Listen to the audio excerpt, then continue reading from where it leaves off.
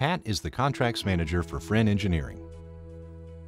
6 months ago, Pat got into some hot water with his CEO. Fren Engineering had just lost $400,000 in court. Why? A client claimed the wrong type of fitting was used on a $150 million engineering job. Maintaining it cost them $400,000 to replace fittings. Pat's CEO believes Pat should have kept a paper trail to prove the fittings were the ones agreed originally in contract specifications. But Pat was unable to find a key piece of evidence, an email he sent to the client on the matter. As a result, Fren Engineering lost its court case. Shortly after, Pat smoothed things over with his CEO.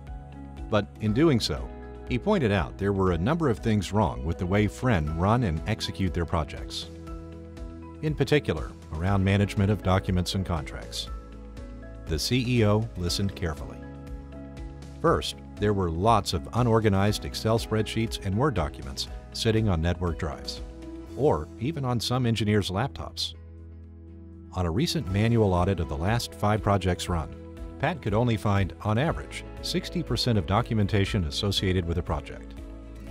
It turns out some engineers left Fren, and no one could find specific documentation after they left, which impacted Fren's corporate memory. In addition, when transmittals were sent to a client, enclosing emails were not always kept by engineers. It meant Fren had no way of knowing whether a client actually received specifications, or if they had even read them. There was no audit trail of who approved, received, or opened email transmittals. On site, Pat's engineers always take photos of a project for checklists they need to fill. But Pat constantly has to chase them down to attach them to the client file. An engineer would often add graphics and notes to a photo afterwards to mark it up for clients.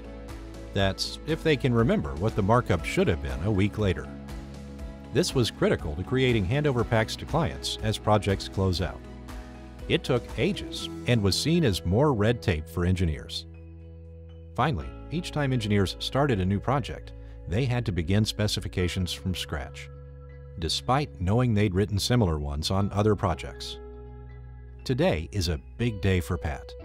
He's meeting the CEO again, showing him corrective actions he put in place to sort out his contract management problem. He wants to make sure the company never loses another $400,000 in court again. To provide a peek into a new world, Pat pulled up the Cora PPM application on his tablet. He clicked on Project Documents and showed his CEO a list of documents, organized by category for each project. The CEO smiled. Pat was off to a good start. Then Pat explained how an engineer could take a photo on site and mark it up immediately on his phone, and it would automatically attach to the project. No messing with downloads and markups a week after the job is completed. Next, Pat clicked on Document Workflow for a project. He showed the CEO how there was a ring-fenced sign-off process in place with audit trail. Now, Pat, and more importantly, Fren Engineering, were back in control with full visibility of what was going on. Pat even showed his CEO how they could archive hundreds of documents based on shrewdly assembled rules. Also, if documents were archived for a long period of time, they could be purged from the system automatically, again based on a set of cleverly agreed rules.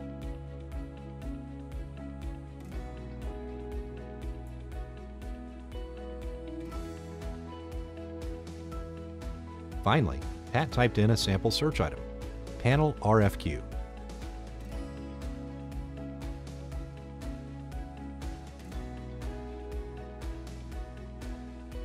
Narrowing his search down to transmittals.